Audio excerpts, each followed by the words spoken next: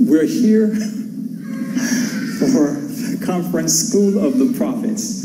And how many know that when you're in a school that you're there to learn? So you're here to learn. So how many of you came prepared to learn? Okay, hope you got pencil and paper and stuff. You're going to see some things, hear some things that you may not have heard before, or maybe you have not heard it said this way. I'm not here just to tell you new things or to sound wonderful or smart or anything like that. My purpose for being here is to glorify God. And I want to show you the greatness of our God in everything, even your body. That's my purpose here, is to show you the greatness of God. The theme of this conference is called, what is it called? Revealing Cosmic Secrets. So we're going to reveal some cosmic secrets. I'm still getting there. It's revealing cosmic secrets. So we're going to reveal some secrets. And before I get into that, I just wanted to announce while I'm thinking of it, otherwise I have all these thoughts going through my mind. This year, October, we're doing Feast of Tabernacles in San Diego. So we'll be letting pastors know about it. And so it's going to be awesome. Praise God. Hallelujah. New Inspiration Church. Now, I want to read something. And we're going to get into this word here. I text Pastor a few nights ago. I was at home and I was cooking, and in the spirit I was drunk walking across the kitchen floor because the Holy Ghost was downloading a whole lot of information into me. And so I'm staggering and I'm going, oh my God, how am I going to say this? And I got my little notepad right there on the counter while I'm in the middle of cooking and stuff and writing down this, and God is saying this, and oh my God, just, you know. I know that the word is living. Yeah. It's alive. Are you excited about that? Yeah. You know, there are a lot of people in the kingdom of God that seem to think that this word is no longer relevant. A lot of Christians that they get a level of understanding or revelation, and they think that this is no longer relevant. It's no longer relevant, you know. So because I have become all of this and I know who I am, I don't need this anymore. But you know what? I need this. Because this is the living word. And I'm not talking about just the ink that is written on this paper here, the 1611 version of it, but I'm talking about the spirit that's beneath the letter of this word. The spirit that's beneath the letter of this word is ageless. It is eternal. It goes on and on. I don't care, 10,000 years from now, you'll be able to take this book and be able to decode mysteries from it. Because this is a book of mysteries. And we're going to reveal some cosmic secrets here tonight that God is revealing to us so that we can progress further in Him. For example, when you heard the message that we call salvation, all at once you had,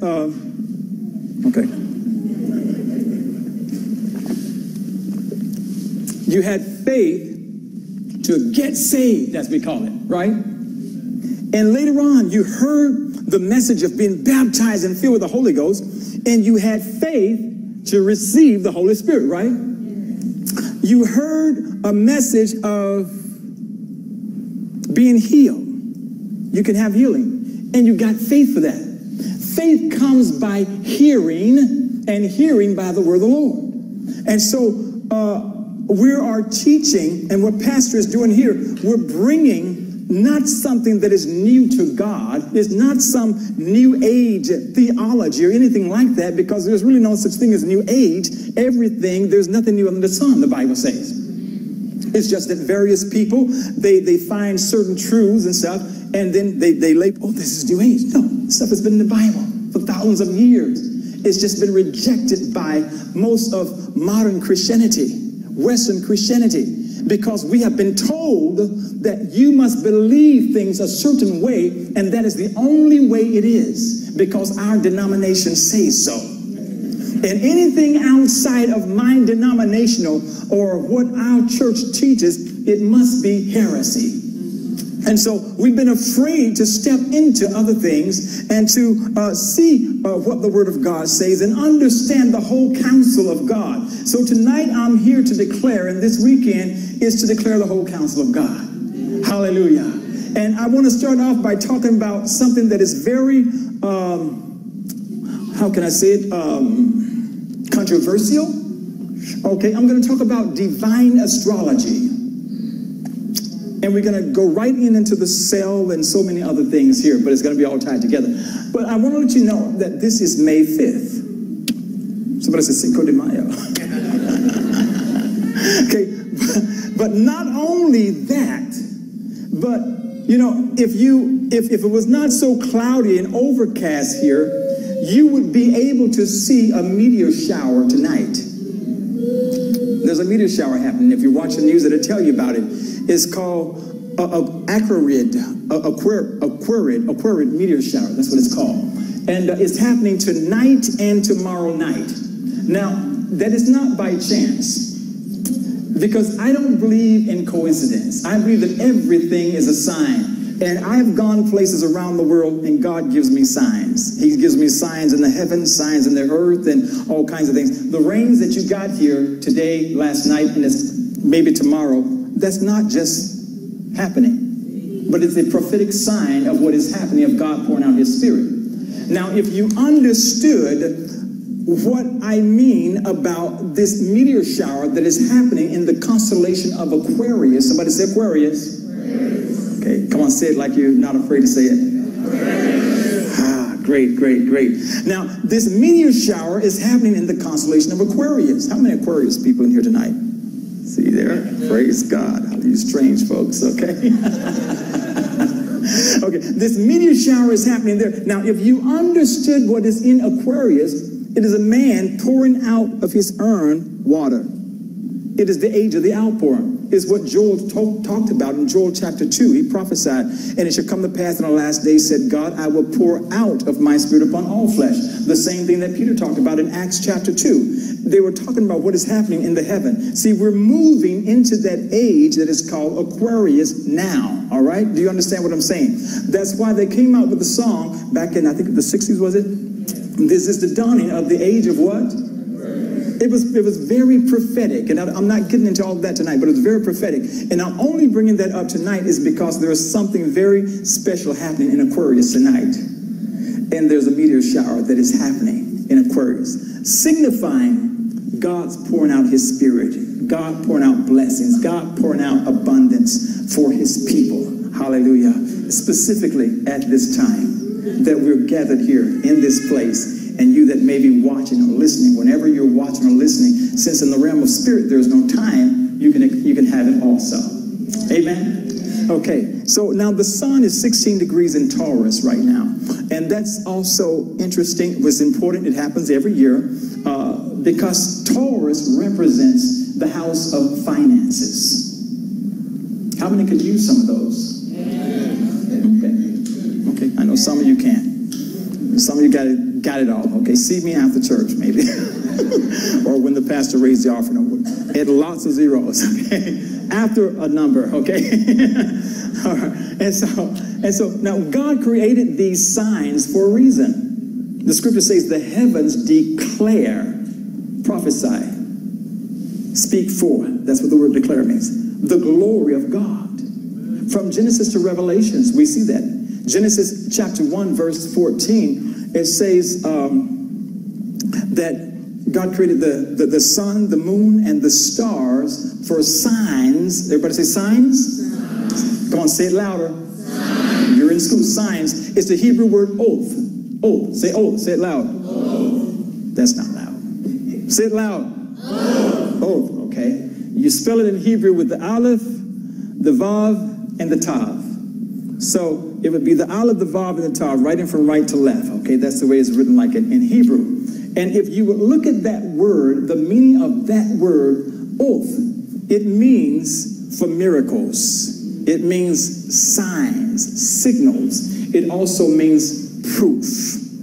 So when somebody comes to tell you that there's nothing to the heavens out there and this is just the realm of the devil, you can say, God created that. And he did not create it just for us to look at, although it's beautiful.